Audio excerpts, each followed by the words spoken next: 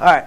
So for this problem, it says r cubed plus 3r squared minus 54r. And it just says to factor it, right? That's all it says, is to factor it. There's no equation sign. There's no solving. You don't need to worry about finding the solutions. It's just factoring. So ladies and gentlemen, when you're looking into that, you need to start thinking again and remind yourself, what exactly is our factoring asking us to do? If I say factor the number 6, you guys remember doing like factoring trees, right? Maybe, kind of, hopefully. You could do like 3 times 2, right? You could write down your factor trees. Yeah. And what we did was, well, 6 is not a good one, but let's do 12, okay?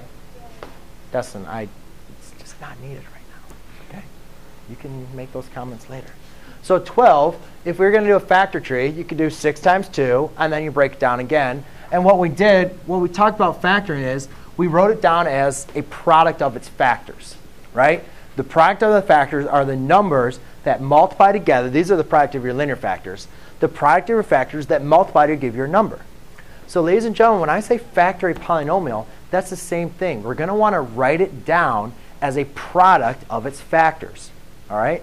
So the first thing we always want to do is always look for the GCF. What do they share? If they share something, we can easily factor that out.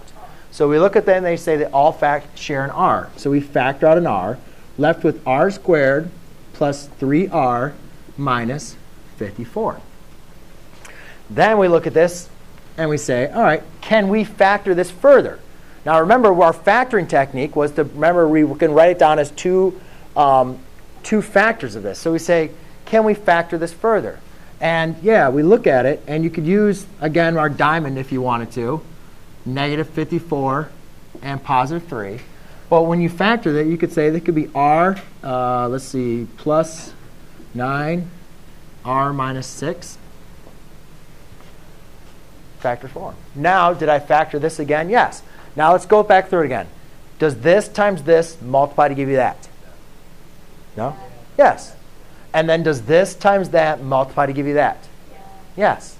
So these are what we call the factors of this polynomial, because they all multiply to give you this polynomial.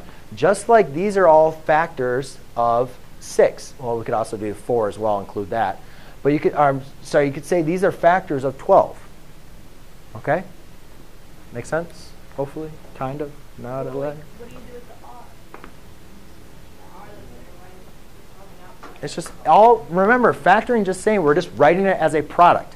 It's just a product of its factors. All this multiplied together gives you that. It's just a way to rewrite this polynomial as a multiplication problem. Look at, here's the polynomial, right? All I did was I rewrote this as a multiplication problem. That's all I did. But what happens if we want to do something? Good question. If that equals 0, now this times this equals 0. That means they all set equal to 0. Yeah.